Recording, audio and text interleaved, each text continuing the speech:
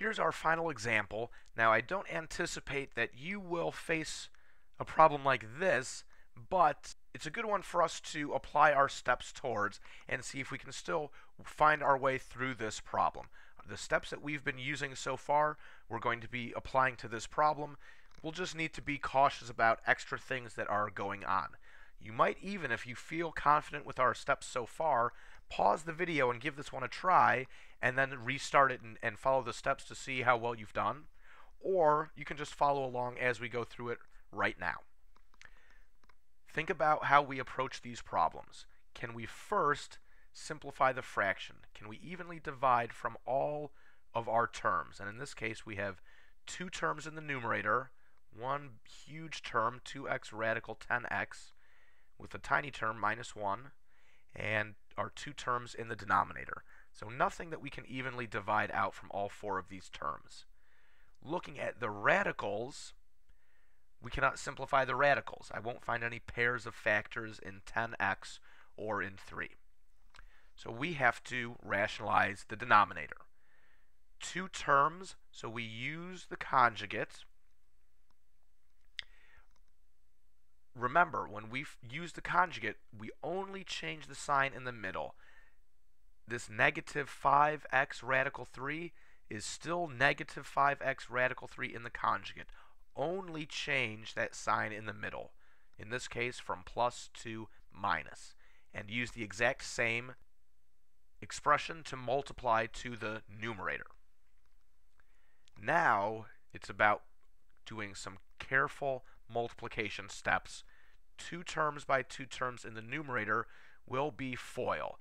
And because of them being a little bit more complicated looking this time, I am going to write out my steps. First will be the 2x radical 10x times negative 5x radical 3. Those are the two first terms. When we do the multiplication, remember we can multiply outside together. So we can do the 2 times negative 5 is negative 10. This x outside with another x outside is x squared. And we can multiply our radicals together. 10x times 3, 30x in a radical. Can we simplify this radical 30x? If I think about what are the factors there, they are 2 times 3 times 5. No pairs of factors, and there's one x, no pairs of x's. So if I think about, will I find any pairs of factors, that's how I think about, can I simplify or not? No pairs of factors, no simplifying. Next, outer, 2x radical 10x times negative x. Now this negative x is like it's outside of a radical. It is, even though it's not next to a radical, it's still thought of as being outside of a radical that we can multiply to this part, the 2x outside of the radical. 2x times negative x will give us negative 2x squared and the radical 10x. How about inner terms? Negative 1 times negative 5x radical 3. There it is, negative 1 times negative 5x radical 3. Outside, negative 1 times negative 5x positive 5x. There's the radical 3. Save the easy one for last, I guess. Negative 1 times negative x equals x. After those four multiplications, do we have any like terms? For these terms that have radicals, we need to see the same radical. And we don't. 3 different radicals means 3 different terms. And the last one with no radical means we're looking at 4 completely different terms. They cannot be combined. They are each up there in our numerator. Getting tight up there.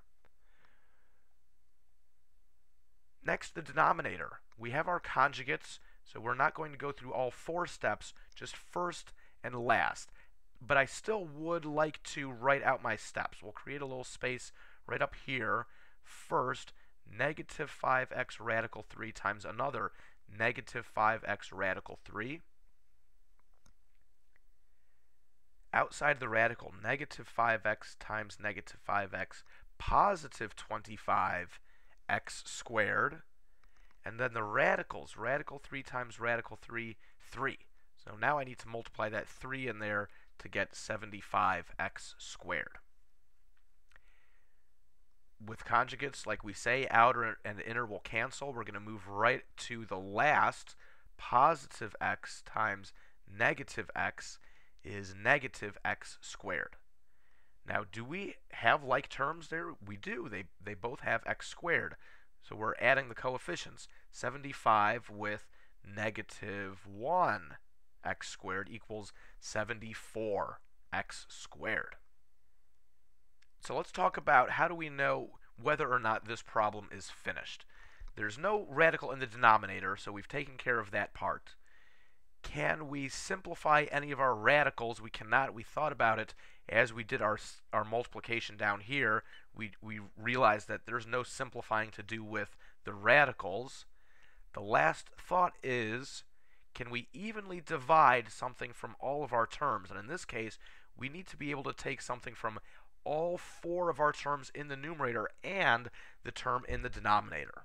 So take a look. Do we have anything that we could divide out from all of our terms? And we do. We have an x that can be divided out. Each of our 5 terms has an x available outside of a radical. So we're going to divide that out as our last simplifying step. That will leave us with, from our first term, negative 10 used to be x squared. We divided 1x out. We're left with 1x. There's the radical. Next, 2x squared. We divided out 1x to leave us with minus 2x radical 10x. This x we divided out. It's gone, so we're looking at plus 5 radical 3. And we divided that x out to leave us with 1. And remember, as we divide things out, we can never wipe a term out completely. If it is as if there is nothing left, that means we have to put back a 1.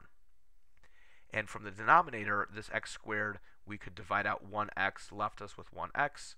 There it is, 74x. And that is our final answer. A quick run through our checklist. The radicals are simplified. The fraction is simplified. No leftover radical in the denominator. So we are finished.